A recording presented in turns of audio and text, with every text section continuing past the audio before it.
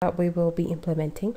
First, we will add some directives, the namespaces. Then we are going to declare some global variables.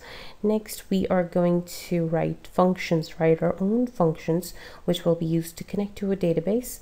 Then we are going to code the functions and buttons, and behind the buttons used to save data to the database. Then we are also going to write our own functions and code behind the buttons to used to read data from the database to the picture box. And next we are going to add a function, or that is add code to a button, the delete button, to delete data from the database. Now we'll go to the code and add the functionality. Okay, we'll start off by first making sure that we have our directive, our namespace added, and we decided to use OLEDB. Therefore, we are going to include, that is, we're going to use OLEDB namespace. So make sure you add this line of code that is using system.data.oledb. Next, we also need another namespace to be included, and that is system.io. This is needed. This is necessary if you want to save or read images from a database file, for example, from MS Access database, because you need to convert the image. If you want to store it to a database, you need to convert it from your type of image to a type that is supported by the database. And similarly, you have to do the reverse if you want to read an image from the database. Now, once you have your directives ready, we are going to move to the global declarations, that is, global variables we're going to use throughout our application. Now, if you remember, I said that OLEDB is actually made up of a set of classes or agents that work together and let us establish a connection and read-write data. Now, the first one that you need is OLEDB connection object. The class is OLEDB connection, and as you know, it represents an open connection to the data source. So I declare an object called DB connection, and this is how you declare it without any values to it. This has no values, but it is declared for now. Next, we also create a data adapter, as we discussed earlier, to get values from our access table. This is a sort of a proxy that you really need, and this is necessary. So this is the simple declaration syntax, and I call my object simply data adapter. You could set it to my data adapter if you want to avoid confusions. Then we we create a local data table to hold the values of access table, as we discussed.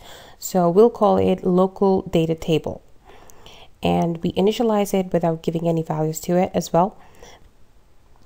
Okay, next we have two index trackers, both of type integer. One is called row position, and the other is called row number. Both are set to 0. Now, what is the difference between them? Row position is used as a tracker for storing data to database at a last or new location, while row number will be used for navigation when reading data from the database. Now, why do we need two trackers when we are reading or writing data to the same database file or table? The simple reason is that row position is going to be fixed at the new location. For example, whatever the number of records is, if it's 9, this location is going to point to the new location, which is going to be 10 at all times, because simultaneously I could also be navigating the records from the database, and maybe at any time I want to store a new record I want to store a new record in the database, so I need a pointer fixed at the position to tell me which is a new position. So for my logic or for my code, that is row position, a separate tracker or a pointer to the last or new location. Right, so our global variables are ready, and now we should use them. And the first things we are going to do is make functions, our own defined function that is going to allow us to connect to a database. Simple connection that is going to open a connection or close a connection and refresh a connection. So the first function I made is connect to database. Now this function is supposed to open a new connection to the database file, to specify database file that I want to edit or I want to read data from.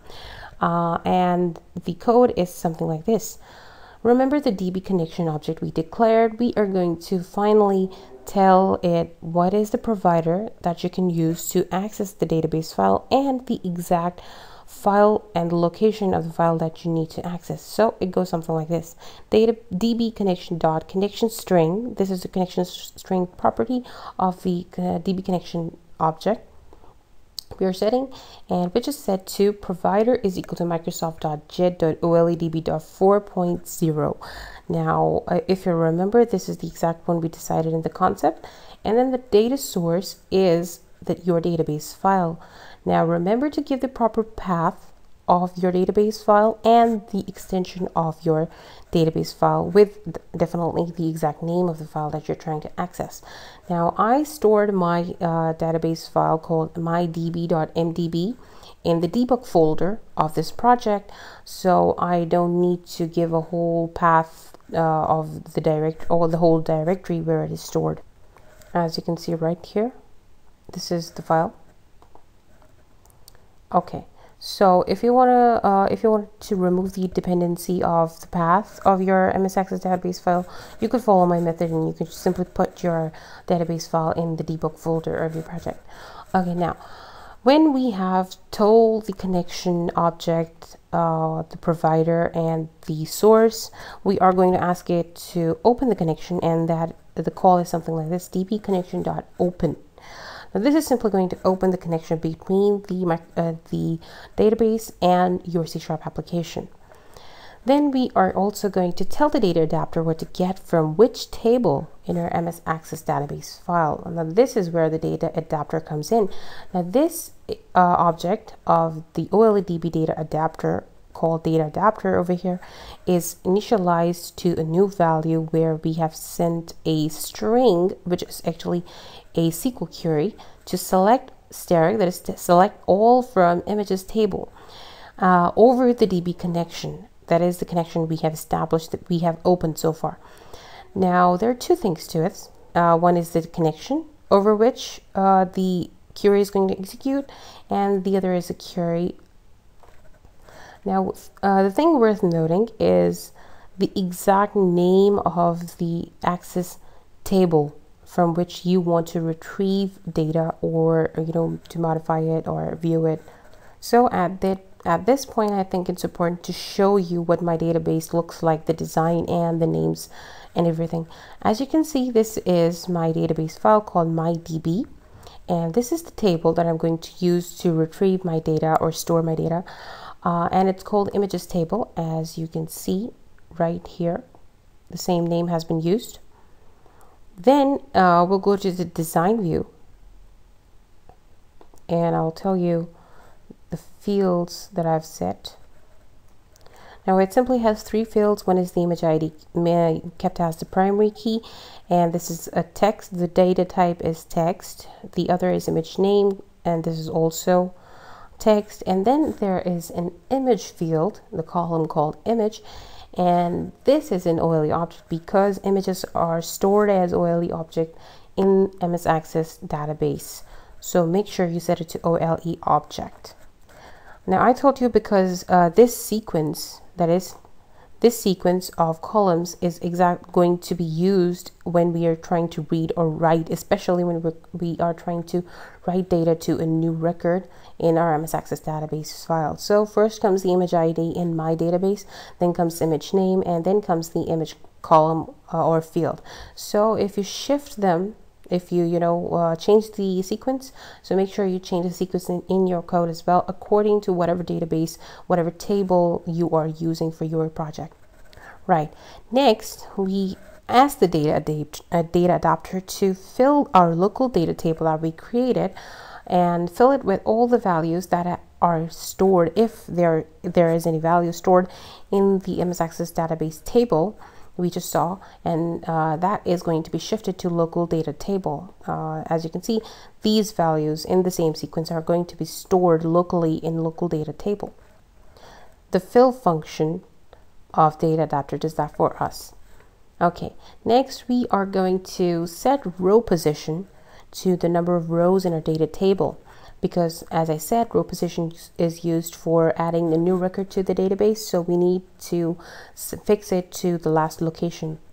And this is the code that we say if local data table dot rows dot count is not equal to 0, that there is some rows existing in our table, then row position is equal to local data table dot rows dot count, which is going to be, I think, 1, 2, 3, 4, 5, 6, 7, 8, 9, and 10. So row position is going to be 10. We only need to increment it by 1, and we can add our new record here at 11.